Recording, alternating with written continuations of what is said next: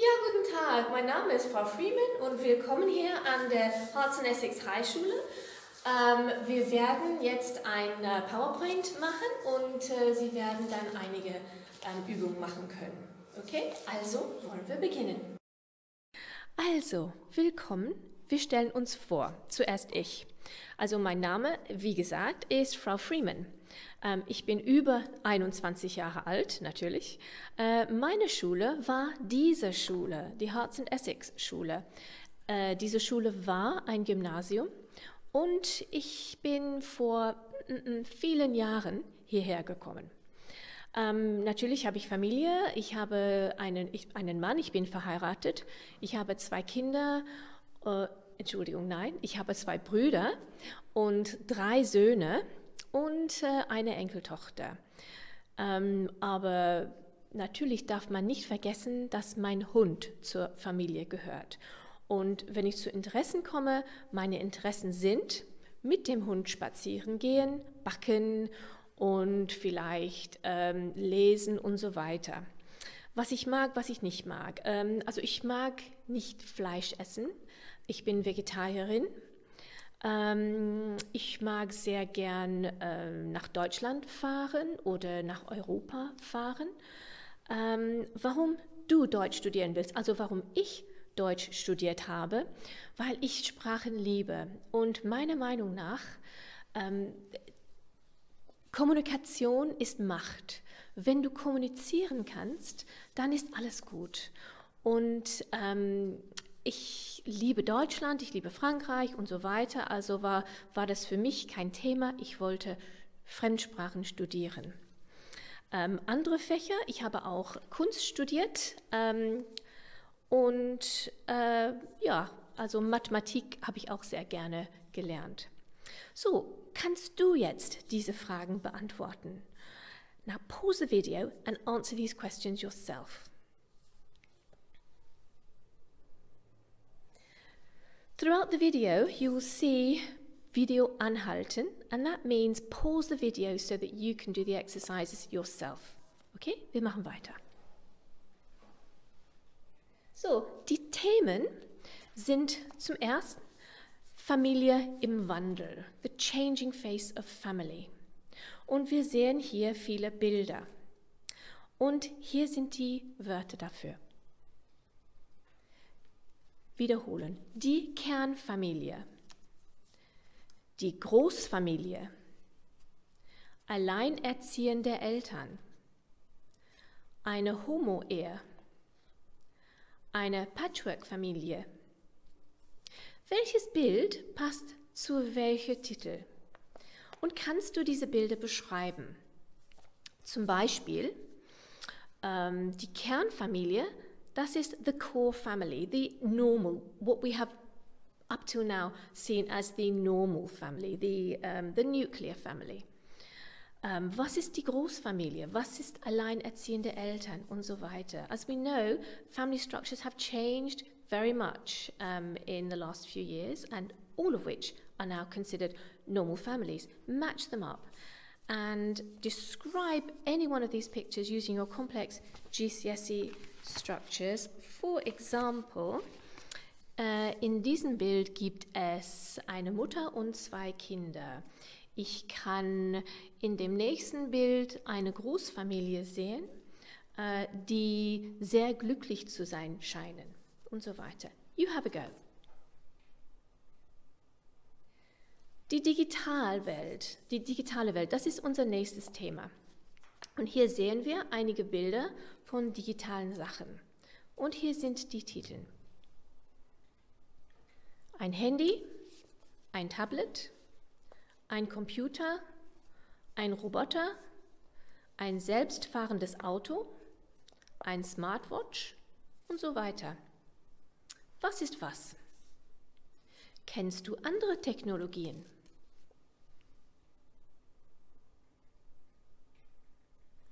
Dann werden wir auch Musik, Mode und Fernsehen studieren. Wir werden sehen die verschiedenen Sorten von Musik, die man in Deutschland hat, aber auch Popmusik. Und Namika ist in Deutschland sehr beliebt Und sie singt das Lied Du bist mein Lieblingsmensch. Hier ist ein Link auf dem PowerPoint, aber man könnte in YouTube Namika und Du bist mein Lieblingsmensch eintippen und hört zu. So have a listen and listen to Namika singing Du bist mein Lieblingsmensch.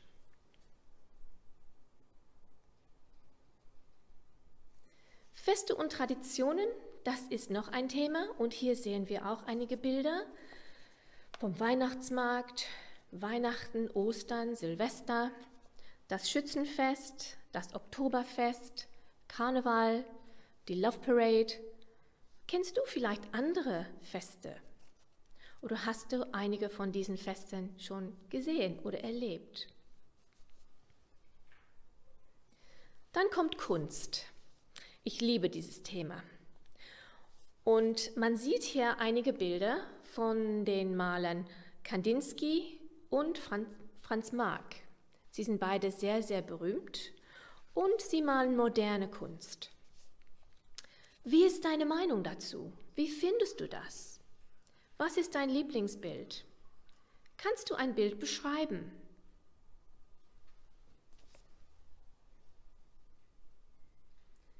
Dann kommt Architektur. Und das ist auch sehr interessant. Wir werden auch vielleicht die Architekten Friedensreich Hundertwasser, Schinkel und so weiter studieren. Vielleicht kennst du schon Bauhaus und Jugendstil. Was kannst du in diesen Bildern sehen? Und natürlich das Berliner Kulturleben. Kultur ist alles. I'm sure some of you may have already been to Berlin and experienced some of the Berlin life, cultural life. I've been there and it was wonderful and I saw lots of different things and we're going to concentrate on the following.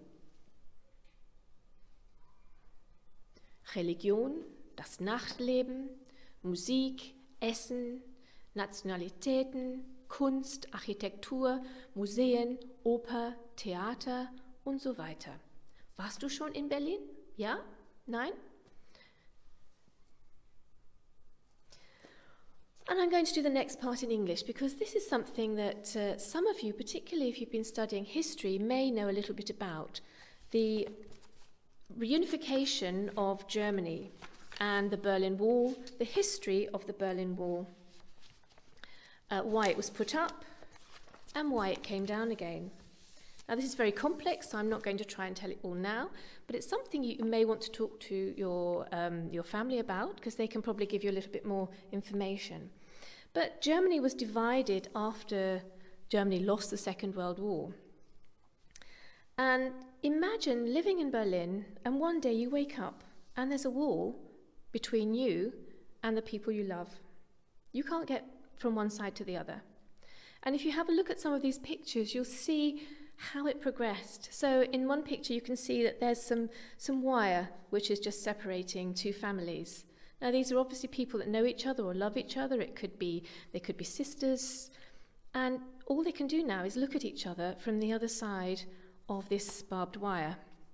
The next picture of a soldier jumping over barbed wire is very, very well known around the world. And he's an East German soldier, and he's supposed to be protecting the border that's being built. And in that split second, he decides, I don't want to be here. I want to be in the West, in the free West. So he drops his gun and jumps across the wire. And that picture went around the world. The next picture, you can see that they're starting to build the wall. The wall gradually gets higher. It gets more and more fortifications.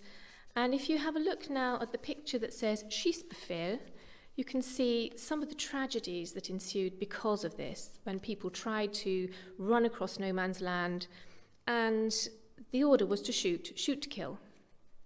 If someone from the east was found trying to get across, it was shoot to kill. And the final picture you can see, which is all covered in graffiti, that was what the wall looked like from the west. It didn't look like that from the east. From the east, there were hundreds of yards of no man's land that you couldn't get across. But in the west, you could go right up to the wall. The The other themes that we're going to be doing, and these will come up in the second year of A2, are the following. Einwanderung, immigration. I'm sure you've heard a lot about immigration lately. Integration, racism, Germany and the EU. Politics and youth, and the reunification of Germany and its consequences. We'll also be studying a film and a book in year 2. And the film we've been studying is Das Leben der anderen. It's about the power and corruption of the East German secret police and how it affected everyday life.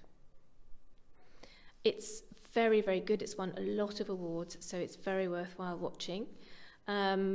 If you can see the link, you could have a look and see a little preview with subtitles. The book is Der Besuch der alten Dame. It's a play and it's all about greed. It's a black comedy, a dark comedy. It's actually very, very good.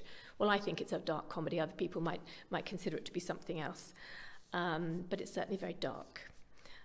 Very, very worthwhile reading. We do have an exchange to Mainz, der Austausch nach Mainz. In the light of what's happening at the moment, we don't know yet whether it's going to be on. But I'm very happy to answer any questions that you may have on that or anything else. If you'd just like to email them to the school and they can pass them on to me. We've had an exchange with the school in Mainz for 30, maybe 40 years, and it's always been very successful. There are quite a few websites which would be useful. I always recommend people to use wordreference.com as an online dictionary. There are magazines that you can look at, Spiegel, Stern, Briete, Freundin, whatever you happen to be interested in. And there are some very good news and TV websites. There's ARD, ZDF, and WDR. And these work a little bit like BBC iPlayer, so once you're on them, you can go on to Mediathek, and it will allow you to see films, to see series, to see documentaries in German. Okay, also das ist alles. Viel Spaß und ich freue mich darauf, euch kennenzulernen. Looking forward to meeting you all. Tschüss. Hi, I'm Josh. I'm currently in Year 12 studying German, Maths, Physics and Tech. I chose to study German for A-level because I wanted to keep my German heritage alive and thought it could be a great opportunity to carry it on at Hearts and Essex. Because the class sizes are generally smaller for A-level, you often get more one-to-one time with your teachers, which is great. I really enjoy learning more about German culture that the course teaches, which includes topics such as German festivals and Berlin history. I also like learning something new every lesson that makes me become more fluent in a language. Something I think which also really helps my speaking skills are the one-to-one speaking lessons with a native German speaker each week. I would suggest to anyone wanting to carry German on at Hearts and Essex to be passionate about the language, as like any other subject, you need to work on it outside of school just as much as during each lesson. It is also helpful to immerse yourself in as much native German speech as possible. These could be films, pen pals or podcasts to increase your confidence in German. Hello, my name is Bilquis. I'm currently in my first year studying law at undergraduate level. I studied German at Hearts and Essex alongside psychology and history. I chose to study German as I had just completed the GCSE. I got good grades, I enjoyed it, and I didn't want to lose the skill that I made from the GCSE. My favourite part of studying German at Hearts and Essex was definitely the exchange trip. It was such a worthwhile trip. I'm so glad that I was able to go, and it really did help in the A-level, as it helped me gain confidence in my speaking, which was a problem for me prior to the trip. So such experience in the country speaking to native German speakers and, you know, being encouraged by native German speakers was really useful, and I still talk to my exchange partner till today. Something that I have gained from the A-level outside of doing the A-level is definitely my widened perspective now. I don't think I would be able to know so much about the German culture if not for the A-level, because it doesn't just teach you how to read, write and speak, but it also introduces you to the German culture as well. And some advice I'd give to somebody studying A-level German would definitely be consistency is key. Even if you're just taking some time on your commute to go through your vocab, that's really important. And try as much as possible to practice your speaking, because I know it can be quite daunting and such, but the more you practice, the more confident you get in it. So that's really useful. And try to enjoy it as much as possible, because it's only 2 years.